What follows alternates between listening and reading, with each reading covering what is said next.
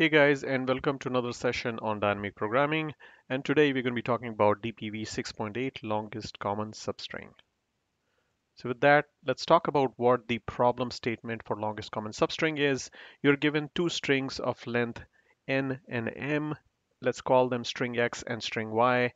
And you're supposed to find the longest common contiguous string subsets.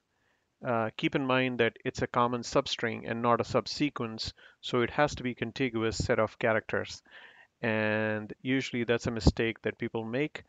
Please do not make that mistake. It's a longest common substring. It has to be contiguous. Now it can be shifted and somewhere within X and somewhere within Y, but it has to be contiguous. That's the definition. Now, with that being said, Lij is going to be again our matrix, which we will fill shortly. And the definition becomes that if you define dynamic programming as Lij depends on Li minus 1, j minus 1 plus 1, if the ith and jth characters are the same or 0 otherwise. Usually in a common subsequence, this is not 0 and you keep working out some other possible values if the ith and jth character don't match. So here's the distinction that you need to remember. In substring, it's either a match or it becomes a 0 and you move on from there. So with that being said, let's look at the solution matrix and how to fill that. Now the initialization condition is that when I equal to 0 or j equal to 0, which is when the length of the string, one of the strings is 0. Now if either the first string or the second string is of 0 length, there is no match. And by definition, you can fill zeros here, which is there is a 0 length common substring because one of them is 0. Therefore, there is no common substring. Okay, it's easy, very easy, straightforward. Now, the definition for the second part, as we said earlier, when you try to define 1, 1, you have to compare. First of all, you can use 0, 0 to form this guy. And if the x1 and y1 match, then you can do 0, L00 plus 1 or it is 0, right? So you use this to write this one if x1 and y1 match. And so that's the definition. Using this, you can fill up. Now in this case, I show you an example. Now in this example, I have the left string, which is 001 wow, and the right string, which is wow. Now I've chosen this because I want to show you that if you shift the string, it's not like I just compare this and this and then it'll fail because it's shifted. In this case, even though it's shifted, we end up finding the right length, which is 3 in this case, and this algorithm finds the correct length of the substring, which happens to be 3. Now the way you simply do it is you write the second string on the jth side.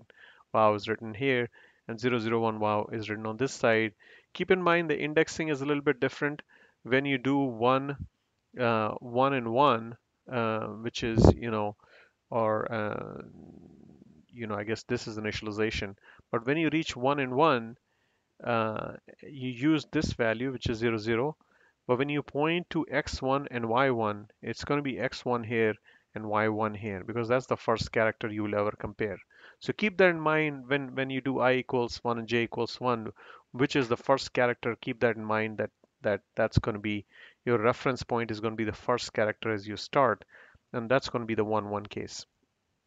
And accordingly, when you reach 3 on this, this is the third character. And when you reach 6 on this, which is the sixth character, so it's 1 to 6 and 1 to 3 here.